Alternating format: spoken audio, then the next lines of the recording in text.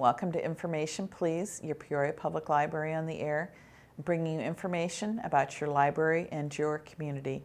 This evening my guest is Teri Miller from Peoria Public Library's Outreach Services, but she also serves on one of the Mayor's Advisory Committees and has some important information for everybody, I think. Hi, Teri. Hi. How are you, Tricia? I'm good. Well, one of the things you do is you serve on this, what's the official title of the Mayor's Advisory Committee on the Disabled. Okay.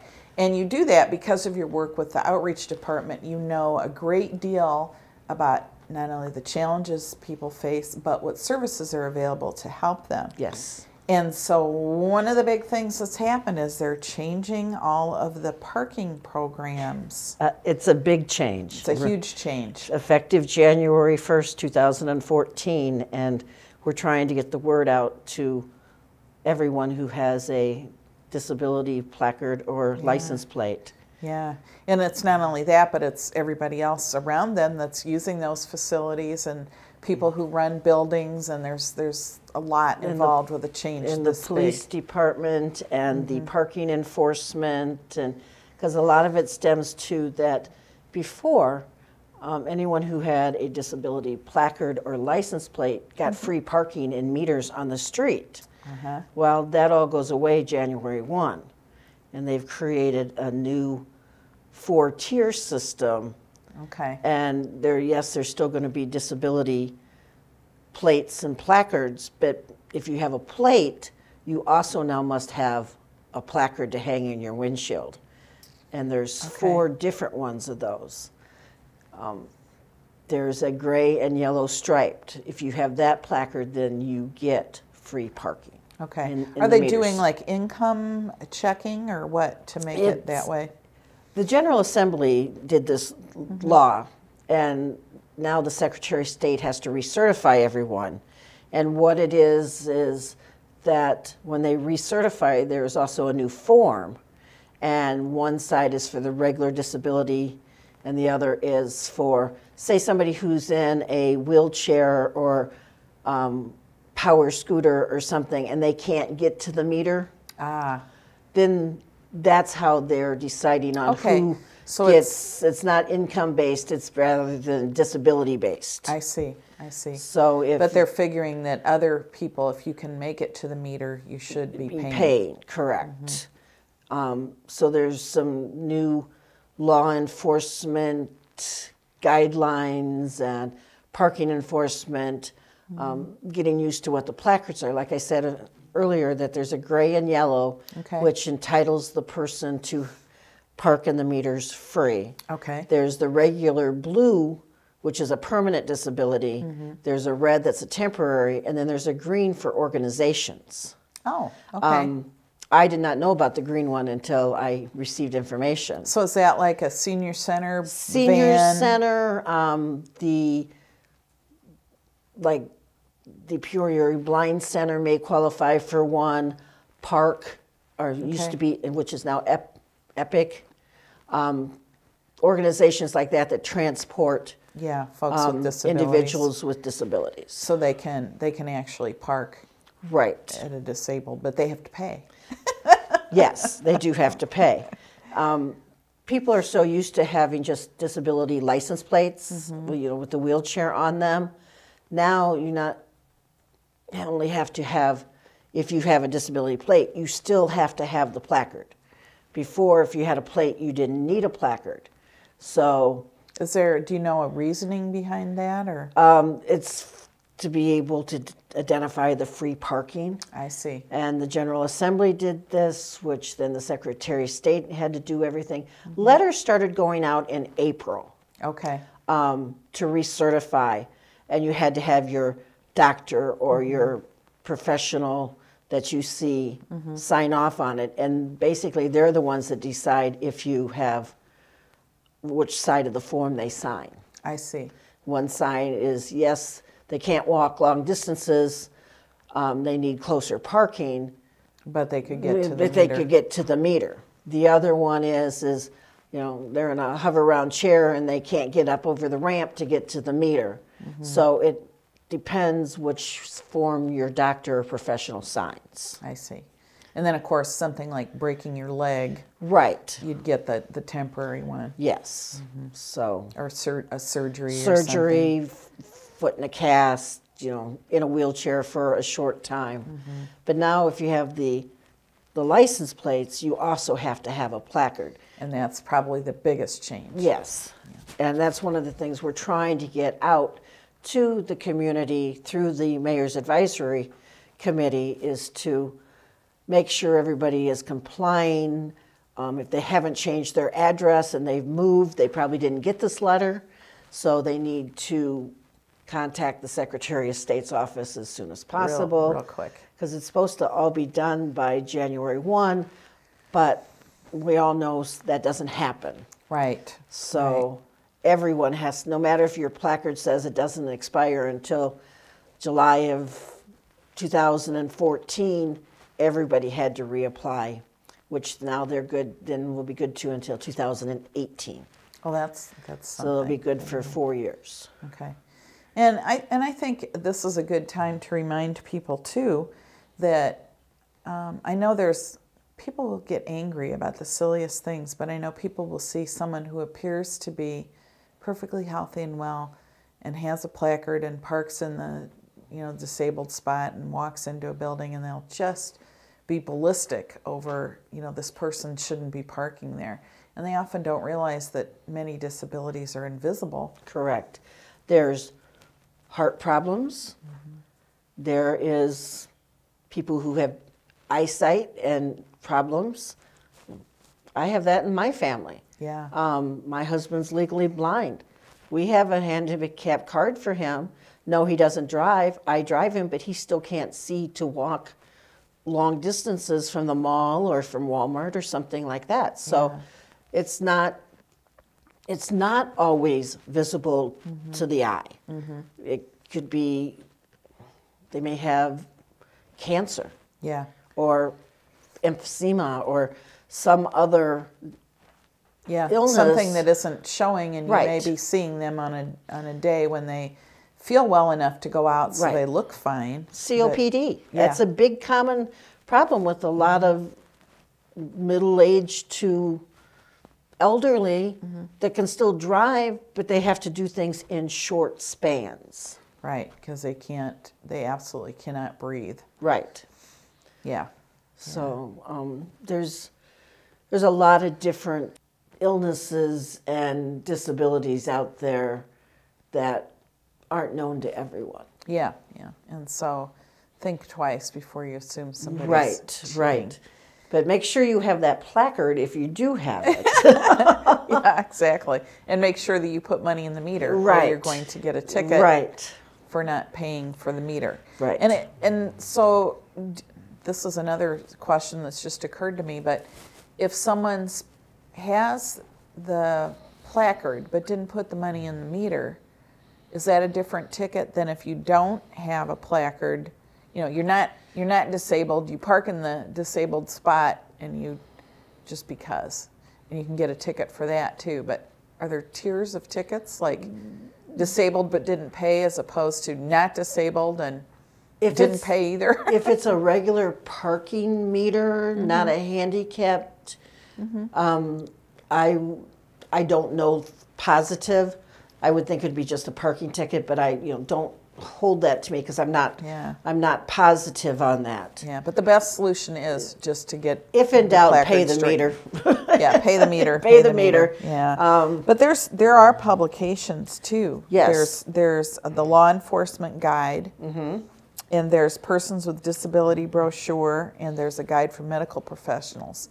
So all of those are available, and At the Secretary of State's office. right, So, right. You can get those, and it wouldn't surprise me at all if we don't have some of those available at the library, particularly the persons with disability Right. brochure.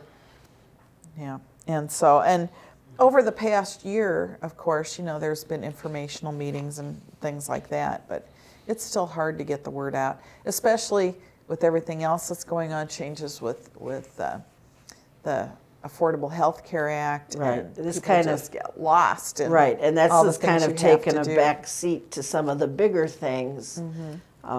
but one of the things the committee wanted to do is to get this out to the public, because Right. the committee is there to represent the concerns of the disabled community in the Peoria area. Right. And so has Peoria law enforcement all been advised of all this? Do you know? Yes, and they have some questions just like the rest of us have. But yeah, they got the same information sent out, and they got sent the information that we received as well. So. Okay. Well, it all sounds good and like it's out there, but you might have to go look for it. If you're not clear on what you need to do, you might have to go look. And of course, a librarian can help you on the computer get to the Secretary of State's site to get some clarification. That's what I was just going to say. If you have questions, we can always help you look it up on the Secretary of State's, the website, like you said, and if need be, make out some printouts or email it to you or whatever we need to do. Yeah. So, and that can be done at any of our facilities. Right, right. Anywhere can help you. So let's talk a little bit about outreach again. It's always hard for me to get you to come because you're too busy. But Outreach Services does an awful lot of different services, and just naming those could take up the rest of the hour. But why don't you tell us a little bit about some of the things you do and how you find the people to help? Well, one of our big programs is the homebound service that we provide, where we pick out the books specifically for you. We deliver them on the first Thursday of the month. We come back the next first Thursday of the month, pick them up, exchange them. We do not only books, but we do DVDs. We do books on CD. We have brochures that we can send out. We've placed ads in like church bulletins and doctor's offices and different locations, word of mouth. Meals on Wheels. Last year we started advertising on Meals on Wheels. We sent our pamphlet to them specifically on talking books for people who were getting those meals, and we got really, for our first try, we got like 10 responses. They're always a little leery. They're like, we don't want someone to come into our home. Yeah. But we never send anybody alone. We do the buddy system. Yeah. To make them feel comfortable, we do a whole reference interview. What do you like to read? How much do you read in a month? We have Westerns and mysteries and romances and the Harlequin romances and nonfiction and biographies and bestsellers. So we have a whole collection that's dedicated to serving the outreach department, being the homebounds. Another program we offer is that we have deposit sites at several nursing homes and senior facilities throughout Peoria. I believe we're at 14 that we take. And that sounds funny if people aren't familiar with library lingo, a deposit site, but it's a kind of a mini library. It is. Isn't it? We take 40 books a month. We may leave them for 30 days to 90 days, and then we rotate them out every 30 days. Every 4 weeks, we rotate them out, so there's always a rotation of books going in and out. Some of the facilities include Independence Village, Bickford House, Proctor, Bueller, Sharon Elm, Sharon Pines, Manor Care, St. Augustine's. I mean, we have a whole lot of them. Hawthorne out at Liberty Village that we rotate, and we work with the activity directors. So if anyone's interested in starting a new deposit collection on-site mini library, they can give us a call at 497-2068, and we'll get them set up and put them on a delivery rotation. And yeah, and I think our outreach services go way, way back to the days when you think about you know, having the cart of books and walking through the hospital. Yes. And we still have one of those old We carts. do. We do. It's on display in the Friends bookstore, but That cart sat in the outreach office for a long time, and I was Yeah. really sad I had to give it up and leave it downtown when we moved to the North Branch. well, it used to be a display for your office, Right. but it's still on display. It is still on display. And yeah, and so that's a long time service. It's just it's changed and evolved as yes. life has. We didn't used to have senior living and assisted living and that kind of thing. How do we keep track of the books that go to those little mini libraries all over the city? They're checked out till we have a library card for that facility that is used just by us, so nobody can charge anything to it. Come in and say, I live at Bueller Home and I want to use the They have to card. have their own. They have to have their individual card for that. But we check them out for 90 days on their individual card. The same with the homebound person that we deliver to. We make up cards for them and keep them in the outreach office that are good only for our use. If they, we do have one patron who has their own card because they wanted to access our databases. I see. So, and we got them their own card instead of using the outreach card to do that. And if they wanted to check anything else out, they could do with that. Yeah, and that does add another dimension with the ebooks. If you have someone who wants to download to a computer, a tablet, an e-reader, and you can get them set up with a card and a PIN number and show them how to do that. And there's still people very active. They may be homebound, but their minds are very active and they enjoy everything you can read, all the newspapers, all the hot topics, all the things that are in our databases. Is just, you know, the whole world is right there. Of course, you can't use Ancestry.com from home, but we have Heritage Quest if you have people working on genealogy. So for the homebound, that's another aspect of the library that they can take advantage of if they want to. Yeah. And then in addition to your homebound service and our deposit collections, or our mini libraries as I was calling them, we have our fabulous bookmobile. We do have the bookmobile that is on a 2-week rotation. We visit some senior facility apartment places, a lot of daycares, neighborhoods, and schools. We have District 150 schools and we have private schools as well. That's great. And what's the point of taking it there? To the schools or just anywhere? Anywhere. Why do we need to do that? Why do we need to load a bus up with books and take it out? So we do that in order to get the materials into the hands of patrons who don't always find it easy to get to one of our buildings. Right.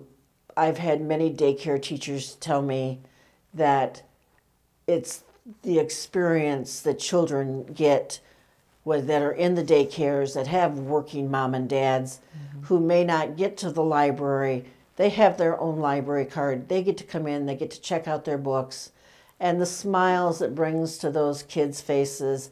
And then they grow up to be lifelong readers. Yes. And they grow up to be our tax supporting system. And you get them at an early age. Yeah. Just Well, it's so important for them for school and everything Right. else. And kids who are in daycare, often their parents are just exhausted by the time they get home from work and deal with small children. And it's, you know, they're to bed early. They're Right. tired because they've been playing and learning all day.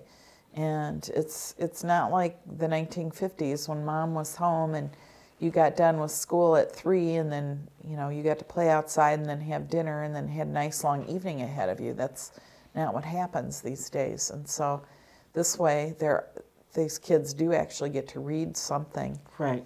And they read, the teachers check out books and read to them.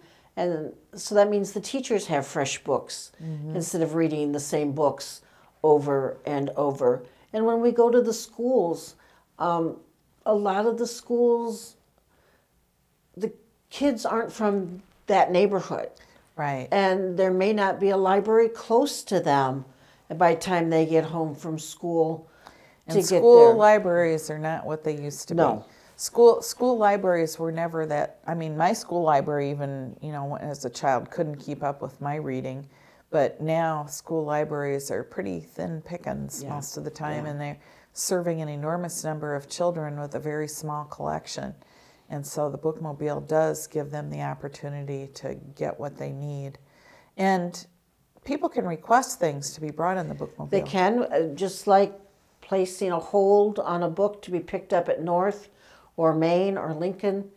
They can do the same and have it picked up on the bookmobile at your weekly location. Right. We've had people who found out the book is on the library or on the bookmobile. They've called, we've tracked the bookmobile down, and they've tracked the bookmobile down and said, do you still have this book? And there was a time that we were getting ready to pull away from somebody, one corner stop, and this lady came running up, and so we stopped and wanted to know what the problem was. We thought there might have been an emergency or something, and she needed a cell phone or something. And she's like, I understand you have this book, and I want this book before you leave. And so, I mean, we have stories like that that happen all the time. So, well, and sometimes you do story times places too, don't you? At some of the daycares, we do story times. And those usually have to be scheduled in advance. Right. That's something a special thing they call and ask about. Because we would need to be able to send a second person on the bookmobile to keep the bookmobile open while we did story times in the building. Right. And of course, all of our locations will do that for schools or daycares. They can call, and our librarians will go out and do a story time for a group, which is a great thing. It is. Yeah. We have another program that Outreach oversees, and that's the Talking Books for the Blind and Physically Handicapped, which is a free federally funded program from the Library of Congress. Okay, and so you're the local access so to we're the federal. local access to that. And everything's digital now. Next time I come, I'll have to bring the new machine, and it's like a flash drive. Wow. When I first started working in outreach, or before while I was still in college, they had the big old floppy plastic records. Yeah. In the big cases and this big record player. And then they kind of moved away from that and went to four-sided cassettes that we all used to have in our cars. And now they've transitioned from that to a flash drive. Wonderful. The whole book is on one flash drive. And what do they play that on? It's on a special player. It's no bigger. It's about the size of this half sheet of paper. Real lightweight, rechargeable.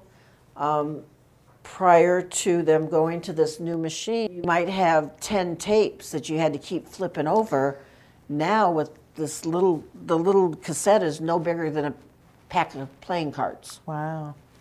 That just gets plugged into the end. And well, I'd imagine people who had an issue with sight might have had problems with keeping those tapes straight. Right, because you had to flip over a tape and push a button, and side 1 became 3 and 2 became 4. And even a sighted person, I had trouble at times going, where am I? Yeah. When I was trying to explain that. So that's evolved over the years. And so we see that as well and oversee that program with also as part of the state program and the federal program.